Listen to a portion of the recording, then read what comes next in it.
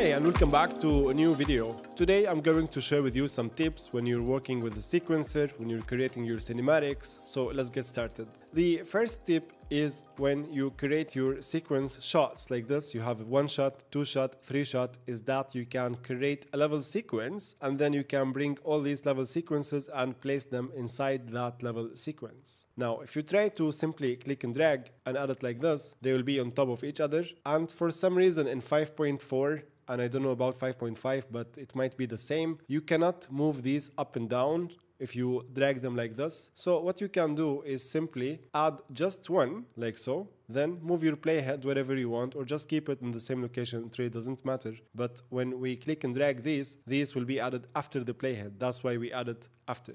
So I'm gonna add it here for now, just to demonstrate. Click on these two, press on Alt Shift and place them here. They will be placed next to each other. And now you can move them up and down. So that's the first tip, is that you can add multiple sequences to one sequence and you can place them like this to play the animation like this.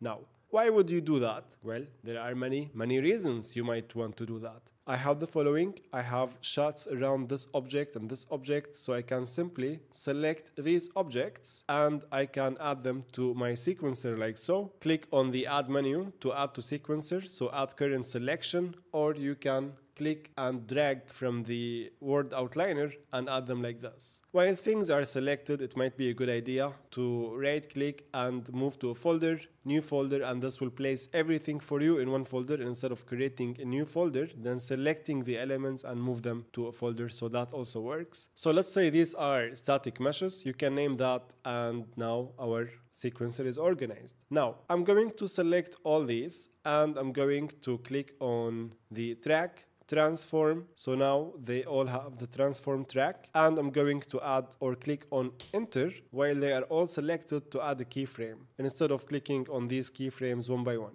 So that's one way where we can add keyframes. Now these keyframes, they are in their correct location. They are also in nice place, so place this wherever you want. And now I will show you some cool trick you can do. Let's go to the first frame like so. Let's select one of these objects and then let's move it up and move it like so. And if you have auto keyframe, I call it, or create a key when channel or property change, this will create an animation for you. So when we clicked on enter, this will add keyframes for the location, rotation, and scale. You can play with all of them. So I'm going to rotate this a little bit like so, and maybe rotate it like this, and maybe we can either set the scale to 0 if you feel like it. So now, of course, if you play this will play in funny way. Or you can keep the scale. So now I added the scale 0 on the X. That's funny. So let's add it on the Y and the Z as well. And now the animation will play nicer, as you can see. And since we have multiple sequences, the animation will keep playing. So if I select this and move it like so, it can start from here, so we can add some randomization. So now this is one item we animated. Let's say these two items here, we want to animate as well. So we can select both, move them to the top. It will add keyframes for both. And let's move this one to the left or to the right. This one to the left. Don't forget to rotate like this. And you can rotate even more for more rotation. And now when the animation plays, they will go to their location. And of course, if you set their value, the scale to 0, that will look cool as well, since we set that item here before them to 0 as well. So select both, click here to go to the first keyframe, click on transform, click and set the scale here to 0, 0, and 0 on the X, Y, and Z. And the same for our other mesh. So expand transform and set this to 0, 0, and 0. And we can click and move the keys around so they won't start in the same time. This will add some nice randomization to our animation. So this will go first and then this will go after, instead of like them being placed both at the exact same time, which is cool if you want that, but some randomization also will be also cool. So we can do the same for this book. You can, since we had the book and the animation, the key is set where like the final state we want. Now I can, let's say, go to this view and I want it to come from the right to the left. So I can click on the Y and I can click here and I can move my camera outside and I can rotate it like this and move it even away a little on the top let's say, and let's see if we play the animation, how this will happen. This will be nice. Here I have a keyframe by mistake, so I can remove that, and I think I should have moved them away, so that's on me. And here's another tip. If you don't want to change your view, you can hold Ctrl, right click, this will move on the Y axis, left click, this will move on the X axis, as you can see. And if you hold Ctrl and click on left and right mouse buttons, this will move on the Z axis. So now, if I click on play the animation, they will all come now. So obviously the book should come before them, so we can do that before them. And if you want to start from here, you can like do this, then move these like so. This will add the book, this item, and this, and yeah. So you get the idea. Let's say you want to play a little bit with the animation even more. I want for this to be bigger and get smaller. For example, you can click on the key, you can click on the curve, and let's go back to where we have our scales, select these three like this, then select one of these points and move it like this. And now notice how this will be bigger and it will get smaller. Maybe we need to exaggerate it even more. So let's do this. And now it will be big and small. So yeah, having fun with the animations is very cool. So just have fun and you'll be surprised how many cool results you can get. Now, you can also change the keyframe interpolations with the shortcuts on your keyboard. I can press on 1, so it will start slow and it will become faster and it will maintain its speed. Sometimes you want that, sometimes no, you want the animation to be linear. So the shortcut for this is this: 1, 2, 3, 4, and 5. So if I select these and set them to 1, so here this will go slow, fast, and it will slow down again. So you can easily change this. If you right click and set this to linear, the animation now will play with one consistent speed. And if you don't want to right click and select it, then you can press 1, 2, 3, 4, and 5. So if this is set on the default value of this, then you can select all of them and press on 4 to switch these to linear keyframes. Now, every time you create an animation, so let's say I want to move my camera, so let's pilot the camera and move this. By default, you may have the cubic interpolation. So if you don't want this, you can click on this button and you can set the default key interpolation on creation to be the key interpolation you want. So let me show you. If I click and I create a duplicate of my keyframe, so that's another tip. You can click on the level sequence, make a duplicate, open that level sequence, delete all the keyframes inside it, and now you have a complete new canvas to animate things inside, like so. Now there is no animation, so I can click on transform. See, the new keyframes are set to cubic interpolation. So if I don't want that, I always want to linear animation because maybe I'm animating so many cameras. You can click here and click on linear. And now when I click, it will add linear keys for me. I can set this where I want and I can move this, let's say here, and I can move it and then I can do this and it will add linear keyframes for me. And that's what it is. Hey, quick pause. If you want to create interactive architectural experiences so clients and stakeholders can explore and interact with your projects, I've designed a step-by-step training program that will help you master Blueprint and make your projects fully interactive. If you want to learn more, check out the link in the description. Now, let's go back to our lesson.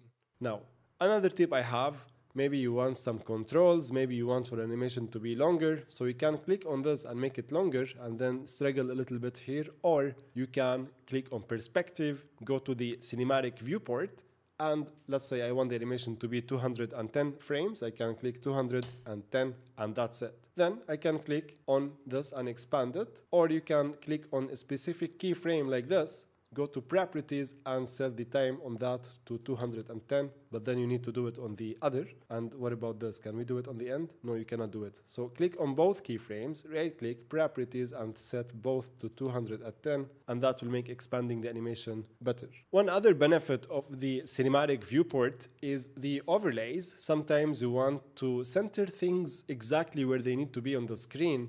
You can click here on the overlay and you can have grid. You can add crosshair, you can also add save action, title save, custom save, change these to wherever you want so you can have focus where you want to focus if you want to do that. So the composition overlays are very, very useful. I use grid a lot where I want to focus things on this part of the grid, this part of the grid. It just helps more with the composition and making the pictures look nice. So let's say you're happy, you can turn these off if you want and keep this on or off. Now, another tip I have is the ability to hide actors. Notice how here, these actors here, these frames of the doors are hidden.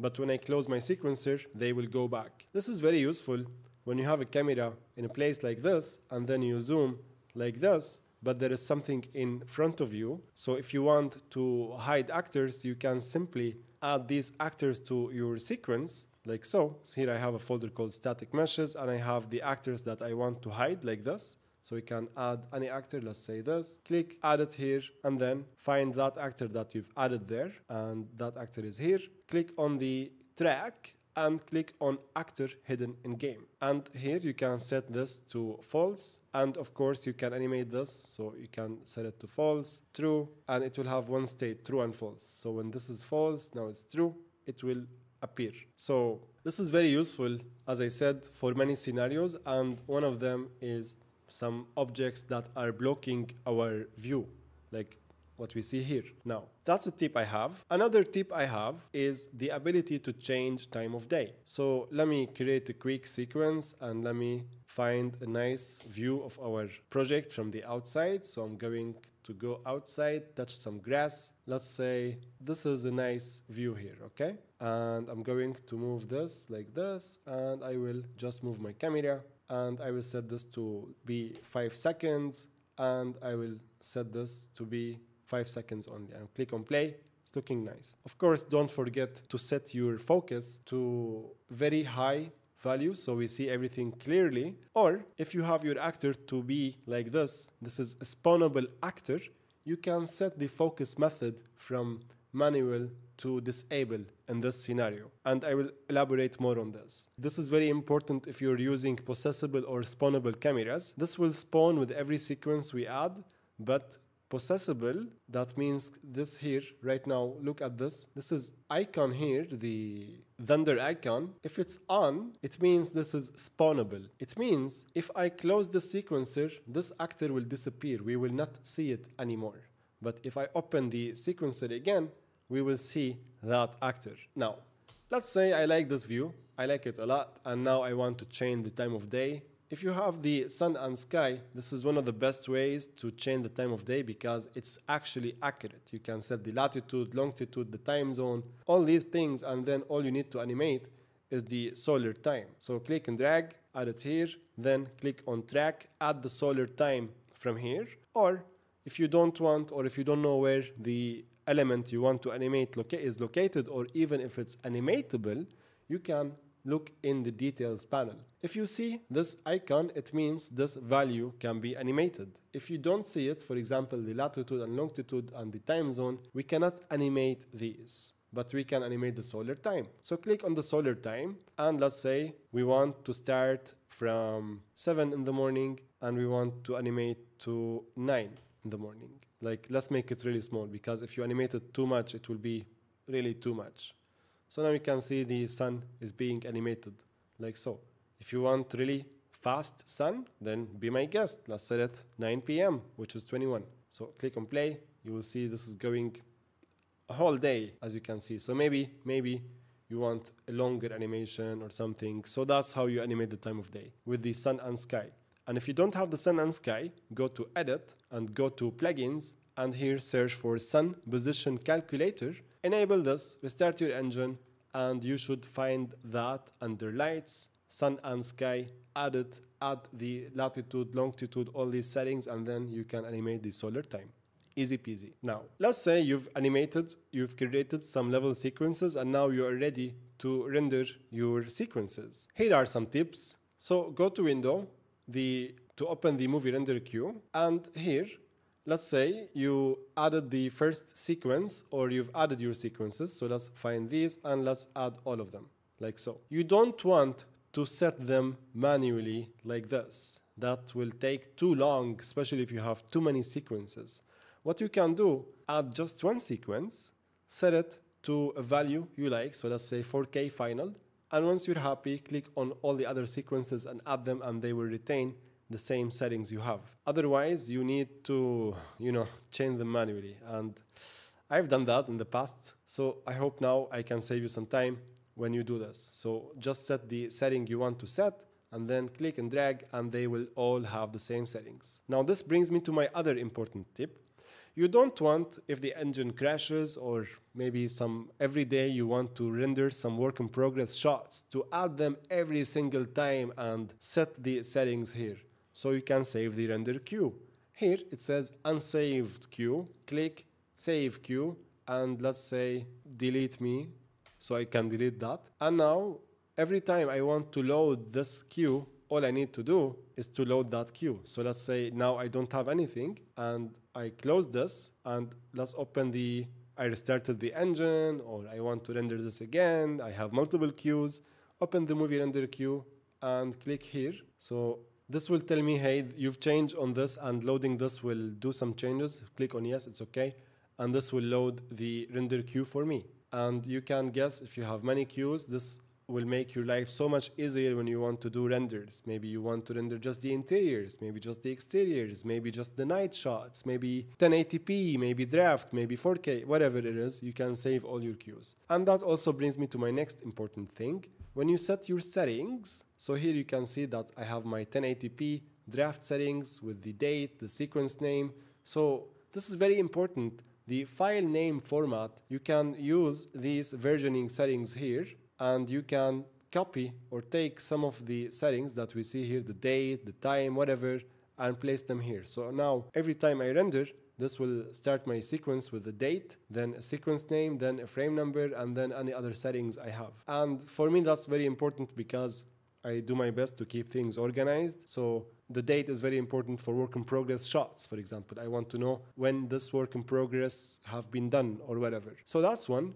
Number two, when you set up your settings, you set your whatever, burn in, camera, color output, the name of the file, the location of the file, all these things. You can also save these presets. So you can, if I do any changes, so let's say I want to do this, now I can save this on top of my current preset, or I can save this as a new preset. So save as a preset, and somewhere I have a folder called presets. I can go to that folder. So here we are, the presets, cinematics, console variables, whatever. Stay organized, please. You can save your preset, and then when you go here, you can always load your presets. So if I want Lumen 4K draft, I have the 4K draft. If I want 4K final, I have 4K final, EXR, blah, blah, blah, and so on. So save your presets and save your queues. This will save you so much time. Alright, I hope you found this lesson useful. If I want you to take anything from this lesson, that floating animations like this are very cool. I hope you enjoyed the lesson. I hope you enjoyed the tips. If you want to support us, check out my Blueprint course in the description, because when you click on play and you bring the taskbar like this, so I can change the time of day like so. I can change my view mode to a third person mode like so. I can bring customizable interface like so to change things around. So if you want to learn how to make your Unreal Engine projects interactive, check out the description. Thank you for watching, and I will see you in the next one. Take care.